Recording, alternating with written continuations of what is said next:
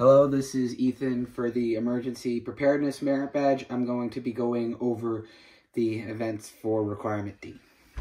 So the first one is, if somebody's drowning, what you can do to help them without putting yourself at risk. So we're going to say this is hypothetically a dock, and over there is the water. If someone's drowning, you don't want to get in there because they will pull you under and you will both be at risk of drowning.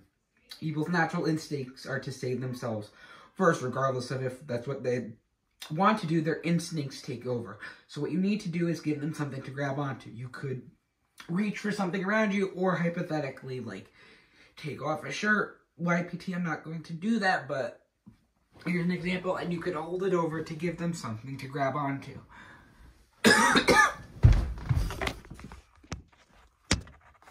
Got the order wrong. This one was supposed to be first. But in the event that someone has touched an electric wire, let's say this computer represents someone who's touched the wire, and the wire is just the wire. Well, you wouldn't want to do it. I just said you don't want to touch them, because if you touch them, you could get electrocuted yourself, or if you touch the wire, you could get electrocuted yourself. What you're going to want to do is stand back and call the police immediately. And if you can, if there's like a circuit breaker somewhere, or some other way where you can unplug the power without touching the wire, you want to do that to keep them safe, but you cannot touch them or the wire yourself, or you become in danger.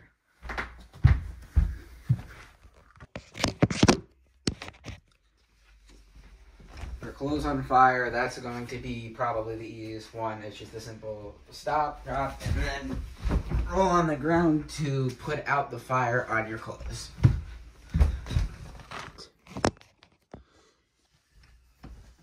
You detect that there is carbon monoxide in an area, you need to leave, and you need to make an exit as quick as possible. You can't just be like, well, hold on, let me finish up with something, because carbon monoxide, you don't know it's hurt you until it kills you. So you need to leave immediately if your carbon monoxide detectors go off, to prevent death.